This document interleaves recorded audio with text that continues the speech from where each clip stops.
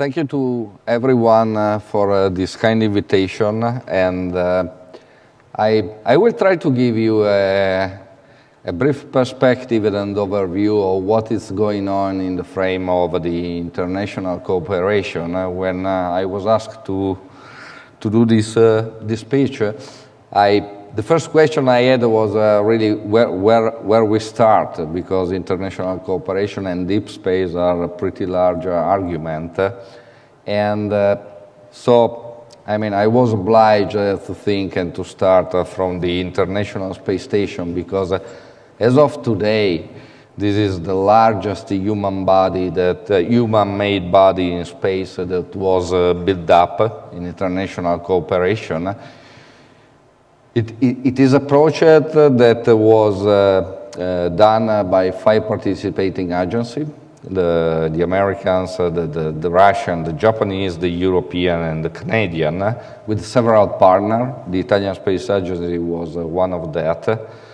And it was serviced by a variety of visiting spacecraft from different countries, as well as from astronaut, cosmonaut, and even space tourists from 17 different countries.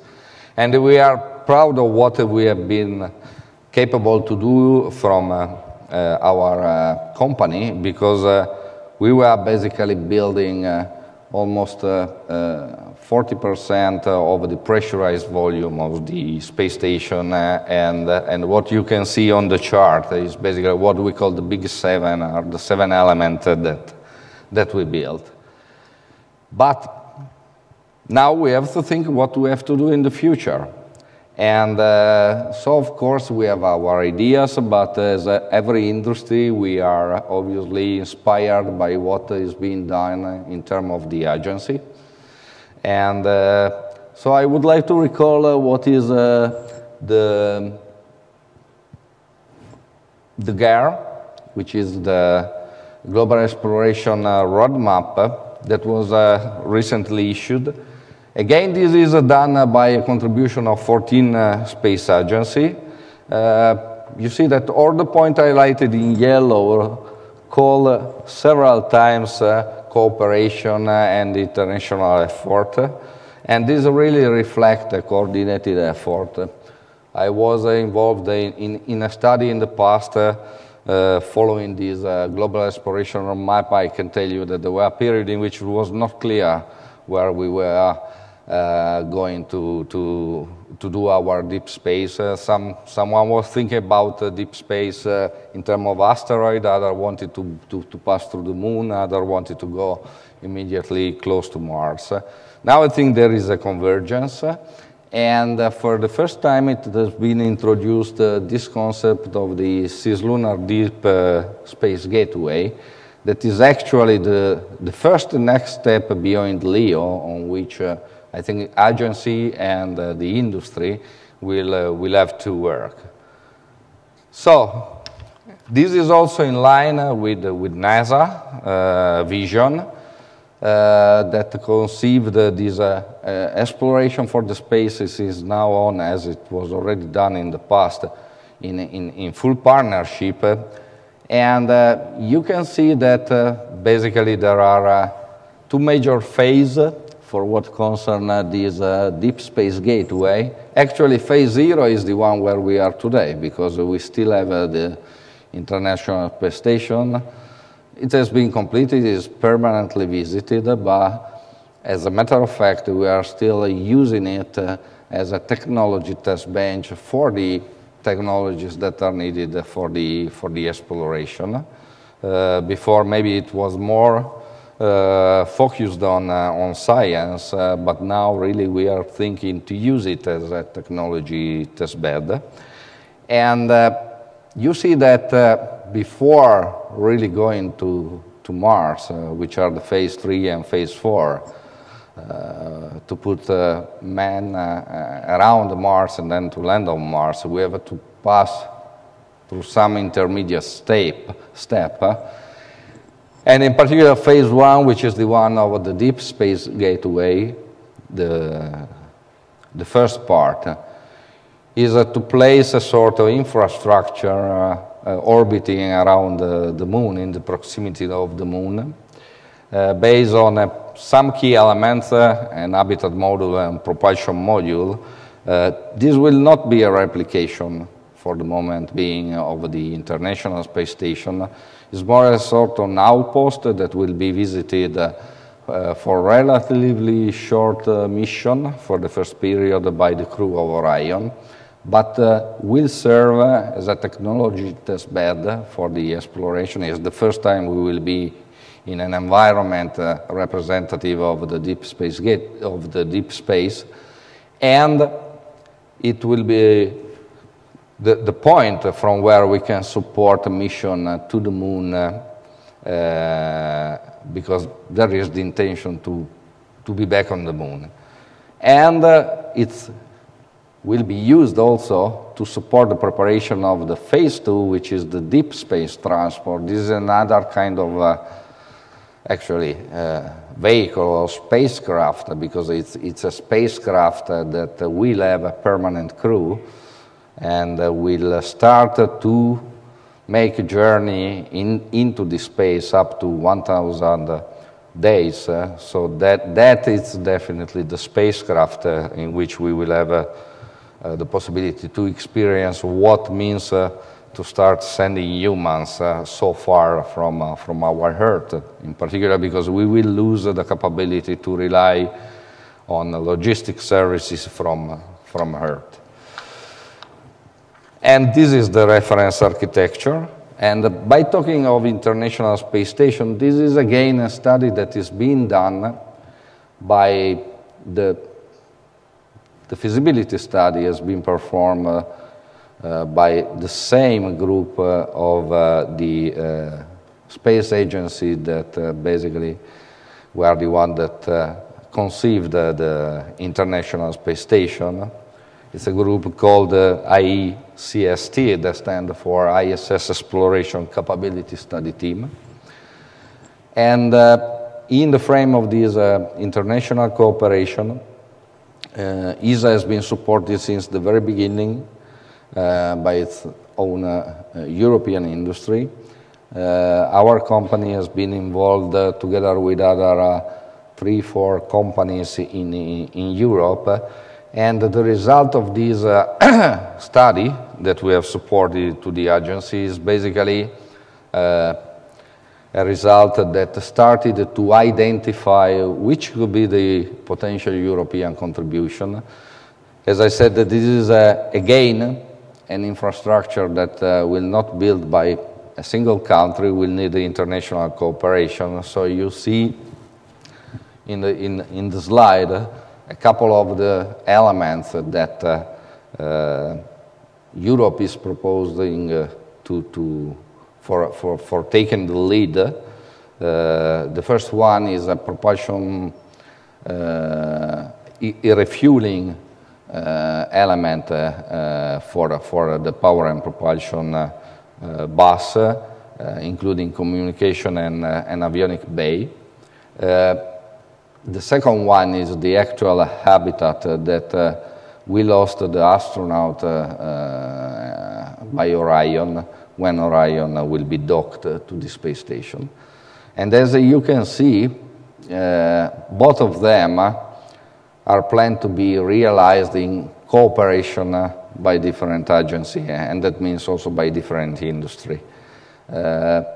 Despite being candidate to be led by European Space Agency, there will be contribution by Japan, there will be contribution by NASA. In particular, the habitation will be called, it's already called actually International Habitation Module, because it will be done in cooperation. And talking about this habitation, just a word, it's clear that we heard today a lot of speech and presentation about innovation, inspiration for the future, etc. But I think it is right still to start from what we have learned in so many years in space. And so for the habitation module, which is the focus in this moment of our company. You see the picture showing what we are today, which is the space station, one of the modules of the space station. I think you can have immediately a look at that. It's pretty crowded, and not, let's say, it does not seem an home in the space. What we have to do, we will have to, and we already started, to design this module in a pretty different way, in particular from the point of view of the functionality and technologies, but in particular from the point of view of the internal accommodation.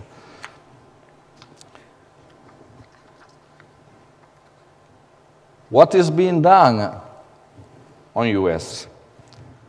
And this is another type of a collaboration. I mean, I have tried to really give an idea of what is already going on in terms of international cooperation. So we saw that Europe participated with this industry to the study at space agency level. NASA has launched in the same time what they call the NASA Next Step program, STEP standing for Space Technology for Exploration Partnership. And in fact, this is based on a public-private partnership model. It is planned to incorporate capabilities to put them into the Deep Space Gateway and the Deep Space Transport. And there are so far 6 companies contracted. 4 were since the very beginning, are the ones that you can read on the chart, and 2 were awarded by an additional contract recently. There are 3 main fields of application: an upgrade of in the next step 2, which is at the current phase, an upgrade of the technical design, the interface standardization, and I have highlighted in yellow the word interoperability, because cooperation and collaboration means to try also to standardize the interfaces. I mean, to avoid that then you have equipment coming from the Russian that want 28 volt DC, and then you have all the other which is 120 volt DC. And then ground demonstrator development. As I said, we are cooperating for next step. We were contacted by Orbital, ATK, and Lockheed Martin since the very beginning. With Orbital in particular, we have already a long-lasting cooperation because we are building 18 units for their program Cygnus. So we are building all the pressurized cargo module. And we were contacted by Boeing at the beginning of next step 2 for an additional contract. What we are doing? We are supporting the general deep space gateway architecture with the primary focus on the habitation. As I said before, habitation will be based on a flight-proven know-how and capability that we have developed thanks to the activity on the ISS. But this is not enough. We will have to adopt a new solution relying on innovation and recent research and development steps.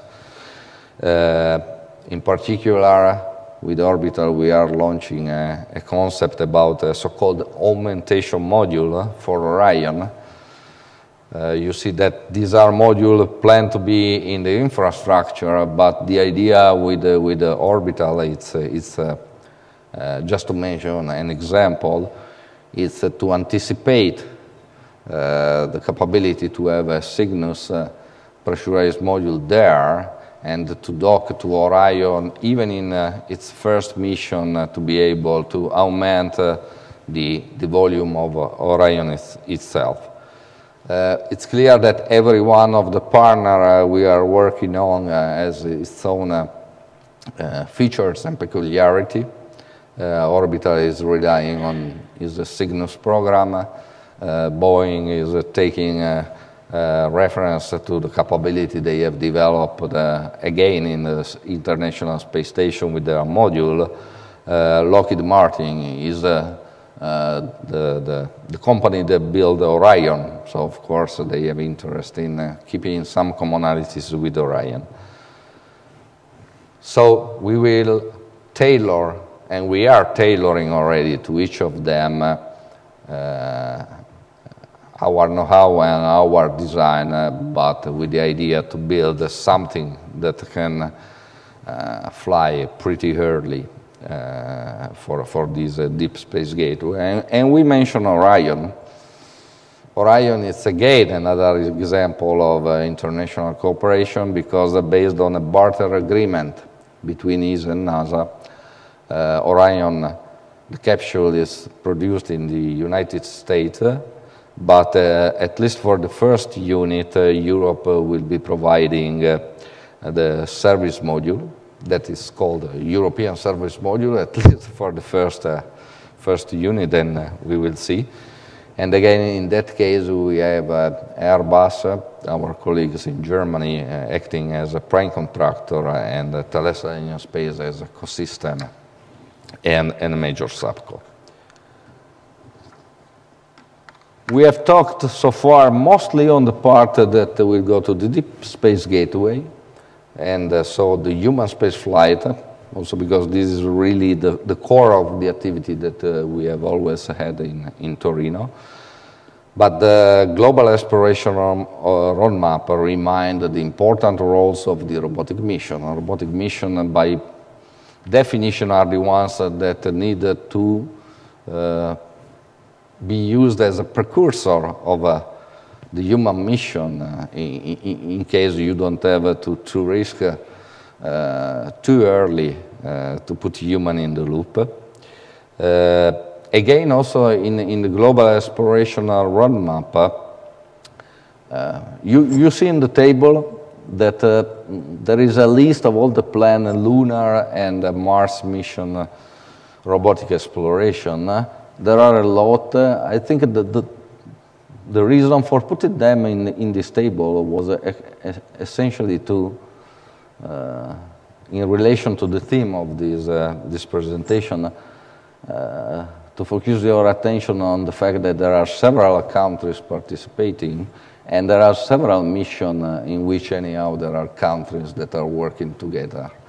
Because also the robotic missions are pretty complicated. ExoMars is an example from our side. This is an ESA program, European Space Agency, on which we are prime contractor, but it's done in cooperation with the Russian people. Next year, we are expecting something like 30 people from Lavochkin in Russia to come to Torino and stay there for months for the integration activity. And again, ExoMars, it's a mission that it's preparing the Mars sample return, and Mars sample return again is under discussion between ESA and NASA. And to complete the overview, I have added this chart that I think link to what was discussed in the speech before. This is a bit more on the public-private sector, but is the idea and what we are also starting to discuss in terms of asteroid mining to build up a sort of railroad for the space and develop a route in the solar system, being capable of install a service station, create new markets, and was mentioned before, I think, that Luxembourg initiative are supporting industry investing in asteroid mining, and we are specifically talking or starting to talk with some of them, like planetary resources, etc. So, to complete the overview, this is a sort of roadmap that we built based on what we have quickly passed before of the different destinations. You see there is a layer in a lower orbit that offers several opportunities because we can start to talk with China there is a commercial possibility to extend the ISS, but if we look to the exploration itself, there are several possibilities that will have to be done step by step. And I think we can conclude by saying that exploration is difficult, it's challenging, so will be guided by large international cooperation in terms of agency, but with the involvement of the industry. It will be complemented by commercial services and initiative. But I think it's important to highlight also that it can open the way really to newcomers from public and private sector. So it's really, I think we can say that it's space exploration is for all. And with this, I think that what we can say at the end is that deep space adventure is beginning. And so we are looking forward really to the human settlement on Mars. And I think we are looking forward to live there by 2117, let's say. So, thank you for your attention.